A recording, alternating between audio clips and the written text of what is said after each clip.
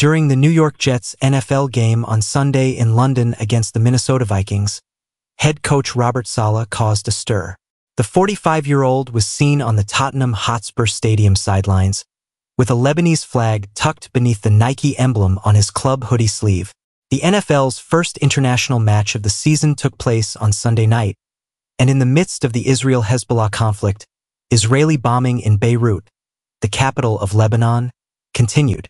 According to Lebanon's official national news agency, approximately 30 strikes occurred overnight in the Hezbollah stronghold in South Beirut. The strikes were audible across the city, and smoke could still be seen rising from the site after sunrise. Lebanese-born Saleh had previously worn a patch similar to this one in October, but as the anniversary of the start of the Gaza war draws near, his choice to display the flag on Sunday caused some controversy. Following the assaults, Saleh's attire caused controversy among NFL fans on social media. Some were incensed, while others supported his ability to show pride in his ancestry. Robert Saleh is definitely pissing off a lot of the Jewish community in New York City by wearing the Lebanon flag on his head. A social media user wrote on X, the former name of Twitter. A third person commented, "I hope they leave Hezbollah Saleh in London when the Jets come back to New York," while another added, "What a ****D that guy is." Throughout the first half of Sunday's game, the Jets were humiliated by the Vikings, and they were on the verge of a blowout loss until a last-minute touchdown just before halftime.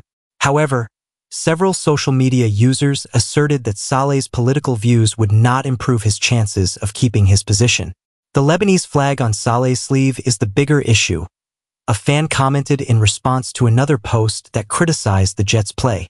As his team is humiliated once more, "I'm not sure that Robert Saleh wearing the Lebanese flag, which he obviously added on his own, is going to help him with his ownership," another person said. "Yup, it seems like ruining my football team with his awful coaching isn't enough," added a third. Some, on the other hand, defended Saleh by pointing out his Lebanese-American heritage. Someone wrote, "He's an American Lebanese. Why should he be ashamed of his heritage when everyone else is?" A message from another account stated, "It's cool that Robert Saleh is wearing the Lebanese flag. I hope he discusses or posts on the situation of his countrymen in Lebanon." Another concurred, adding, "Good for him. Since he is Lebanese, I'm confident that this is for his community. He most likely supports Israel. However, by flying that flag, you can be sure he'll be questioned about it. I know I'm Jewish, but come on, he's from Lebanon, and he's watching his ancestors' country in conflict." Another person remarked, "I can understand this and support Israel too."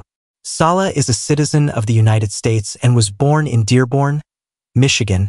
However, his ancestors are from Lebanon. Before he was born, his parents, Sam and Peyton, immigrated to the U.S. from the Middle East.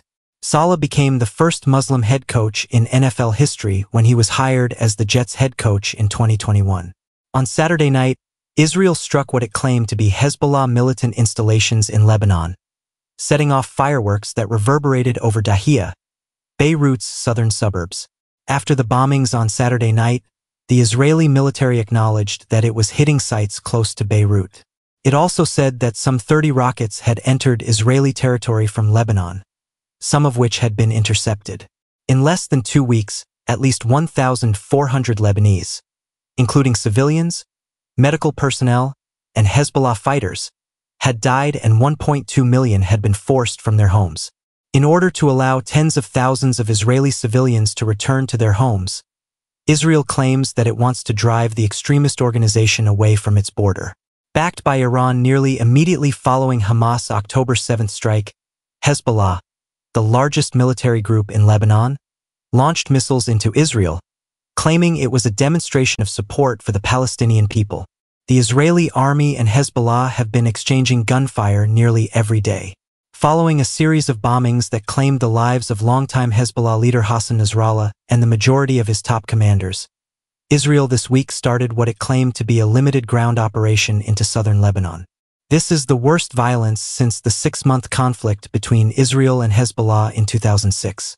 Israel claims that 440 Hezbollah fighters have been killed in ground battles, which have claimed the lives of 9 Israeli soldiers. Reports from either side about the battlefield cannot be independently verified.